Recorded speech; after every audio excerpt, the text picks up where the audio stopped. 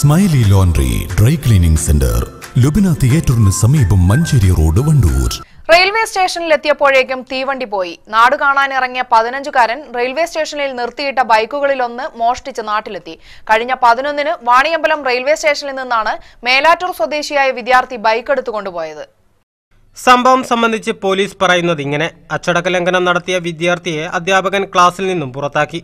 School വിട്ട് പുറത്തെത്തിയ വിദ്യാർത്ഥി Melattur railway സ്റ്റേഷനിൽ നിന്നും വാണിയമ്പലത്തേക്ക് തീവണ്ടി കയറി. വാണിയമ്പലം പാറയിലും മറ്റും ചുറ്റിക്കറങ്ങി സമയം കളഞ്ഞ് വൈകിട്ടുള്ള തീവണ്ടിയിൽ നാട്ടിലെത്താനായിരുന്നു പദ്ധതിയെങ്കിലും സ്റ്റേഷനിലെത്തിയപ്പോഴേക്കും തീവണ്ടി പോയി.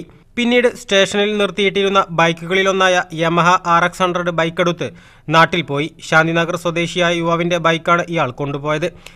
സ്കൂളിൽ നിന്ന് പുറത്താക്കിയതിനെ തുടർന്ന് കുട്ടി ട്രെയിനിൽ വാണിയമ്പലം റെയിൽവേ സ്റ്റേഷനിൽ വരികയും അവിടെ വാണിയമ്പലം പാറയിൽ ചുറ്റിക്കറങ്ങി തിരിച്ച് പോകാൻ സമയം ട്രെയിൻ പോയതിനാൽ അവിടെ പാർക്ക് ചെയ്തിരുന്ന മോട്ടോർ സൈക്കിൾ എടുത്ത് പോയതാണെന്ന് മനസ്സിലായി.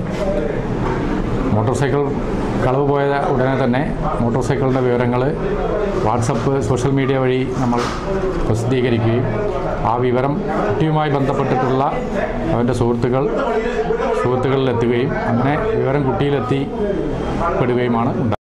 ബൈക്ക് കാണാതായത് സംബന്ധിച്ച് പോലീസിൽ പരാതി നൽകിയതിനെ തുടർന്ന് സോഷ്യൽ മീഡിയ വഴി പ്രചരണം നടത്തിയതോടെ മേലാറ്റൂരിൽ ബൈക്കുള്ളതായി വിവരം ലഭിച്ചു.